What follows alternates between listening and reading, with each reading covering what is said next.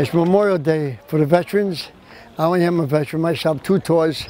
A lot of soldiers never came back, and this race is actually for all the veterans. I won't come in last, I won't come in first, but I'll finish decent in my age group. How about that? Yeah, everybody keep those hands up and make some noise for all of our amazing runners here today on the boardwalk here in Staten Island. The Staten Island Advance Memorial Day Run 2018.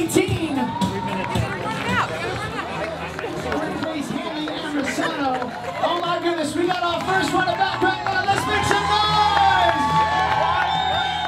noise! It's always a great thrill. I'm lucky to be healthy today and to be able to have some good training under my belt, and it's always really exciting to win, but even more than that, it's exciting to get out here. It's a real community event to see a lot of friends and family out here and just celebrate, just celebrate the sport of running in Memorial Day. All right, let's make some noise right now! I believe that was our first race for the ladies, right? Let's give a round of applause. 5 years ago, I was 85 pounds heavier, and I knew I had to change my life somehow. And I've done it every year since. This is the 6th year, and I had a PR today. It's about 2 minutes faster than last year. Push! Run! Run!